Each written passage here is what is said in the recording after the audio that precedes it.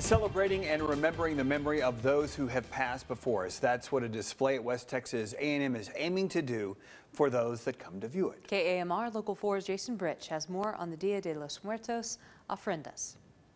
This is the largest holiday in Mexico. It tops Christmas and every other holiday, sometimes combined. What Dr. Beth Garcia, West Texas A&M Director of Teacher Preparation, is referring to is Dia de los Muertos. It's on November 1st and 2nd, and this is the day that we believe people come back across to the living and get to visit family and friends for one night. And really, it's not them coming across, but it's their memory, their spirit, where we get to sit around and just tell those stories and honor their life. You put the person's picture on there, maybe a short description of their life story, their favorite things, their favorite food, their favorite drinks, lots of flowers. Big piece of that is the ofrenda, which is an altar that honors someone or something that has passed. And as part of celebrating life and culture at WT, over 100 participants set up ofrendas, including first-year WT student Mara Cisneros. This is my first time actually doing an ofrenda, and it's really neat. It's a really neat experience, and being able to see everybody's creativity, it's so nice. Our dean always tells us that there are 3 deaths in the Hispanic culture. The day that your heart stops beating is number 1.